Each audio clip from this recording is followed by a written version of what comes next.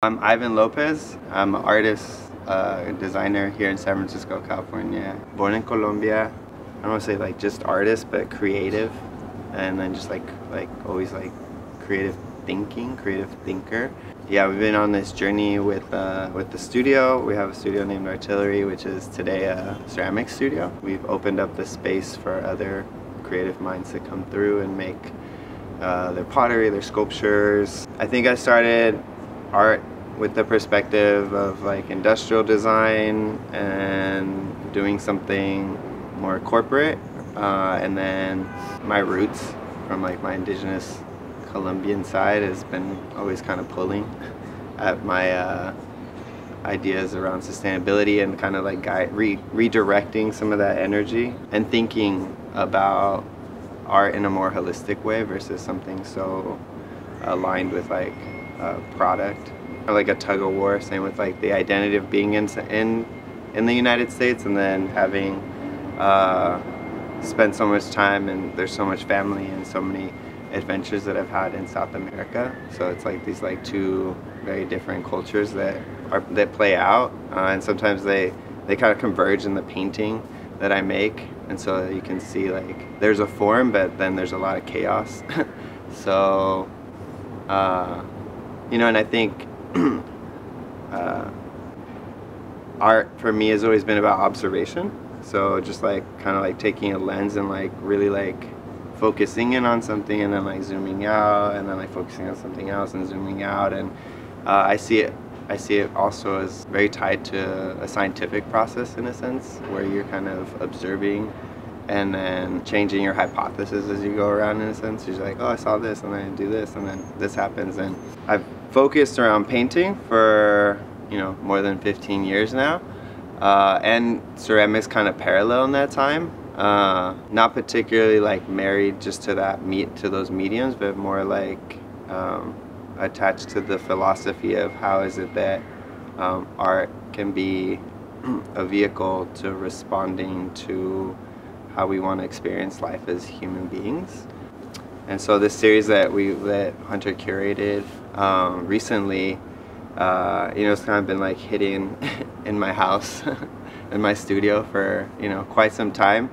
It's a story more of like telling like of questioning my own humanity, my own relationship, my own movement around the earth. And so all these forms, all these human beings are kind of in these strange positions where they're like, you know, maybe they have like their leg up, or they're kind of like on their head, or they're, you know, and that kind of stems from my experience of doing capoeira and, you know, growing up here at Mission Cultural Center doing capoeira and doing dance, and that being one of the first art forms that I kind of really tapped into, and learning that there's a lot of different ways to like look at life, and there's a lot of ways of like how you navigate and how you like dodge, you know, because there'll be like movements that'll like force you to like kind of duck and tuck, and then there's movements where you kind of be like expressive, or you're like pushing out energy, but it's always this dance, and it's always about keeping the movement, the momentum alive, and then also synchronizing with like all the people, you know. And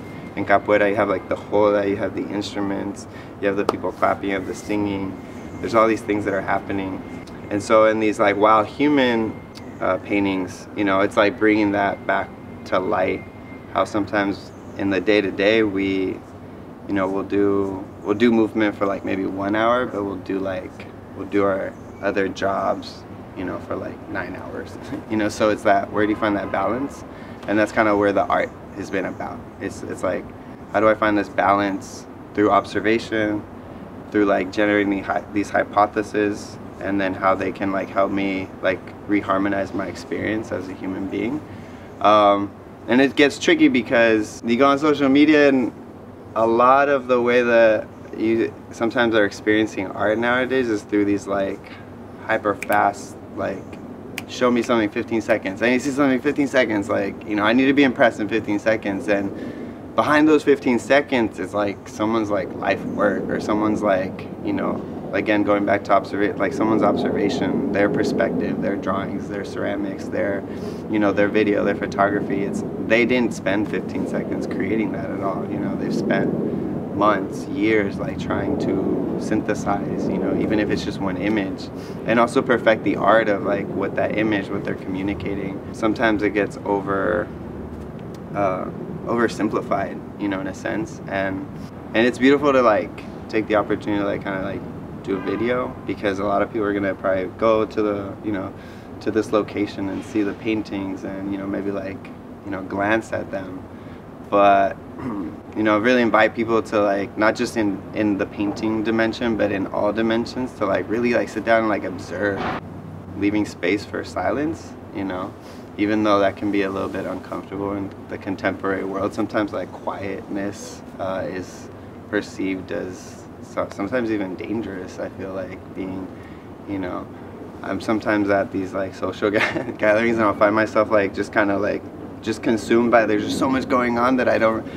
even know how to respond. I'm just like you know, like nodding and smiling, and then at the end of the whole thing, when I've kind of, everything's like, you know, everything's over, I'm like, oh yeah, I had something to say, you know.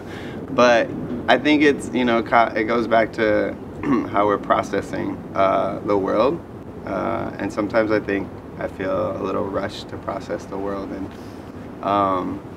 but that's why I really like taking the time to make art, because you can, you know, close the door or wake up early in the morning and just give yourself like 3 hours to just like process the world, you know. I think contemporary life sometimes, you know, a lot of people have always been like, yeah, go do therapy, go talk, go, you know. And I think it's important. I think it's wonderful, but I think there's a lot of ways to kind of heal and to like reset, you know. And art can be one of those mediums through which you can like reset and recalibrate yourself, and that's why I continue to practice it. And Artillery is really about, I think in the 15 years that we've been around now, it's really been about now introducing that opportunity to more people, and just like bringing it to the surface, like, hey, this is a dimension that that will like help you, you know, grow, or help you expand, or help you raise your awareness of whatever it is that you're trying to pursue in life.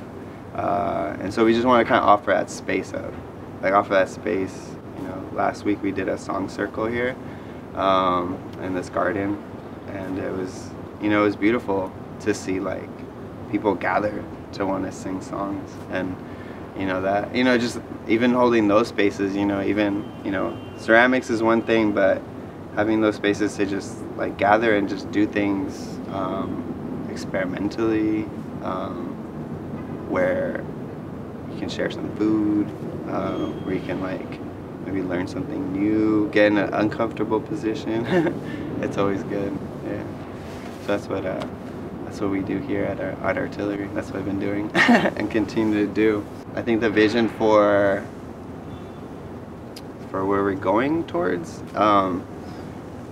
with the studio and with the art, is also in response to like a lot of the energies that are converging, like with like capitalism and like AI and, you know, indigenous practices and like interpersonal healing. Like we're trying to find like architecture, we're trying to find a new approach to you know, how we're going to respond to some of those things, because there's still like a whole generation of people are coming, but like, you know, behind us, you know, kids that are coming in, and we hope that like what we do here as artists, or what I do here as artists, is to like leave a path, you know, opened up for like for another exploration and maybe a different light. And the path isn't so much to say like this is a direction, but more to like plant those seeds of like, how do I independently think and learn and navigate the world. And so that's kind of what the art is. And even the stuff that I present to some of the landscapes are spaces that I go to frequently to gather some of the, you know, that take time to be in silence, take time to, you know, move my body in different ways, so that I can pick up wisdom, you know, like that unspoken wisdom, that stuff that no one tells you because we're all learning it. Yeah. So that's where the art's going for the future. It sounds vague, but it's you know, it's it becomes clear as you go. Yeah.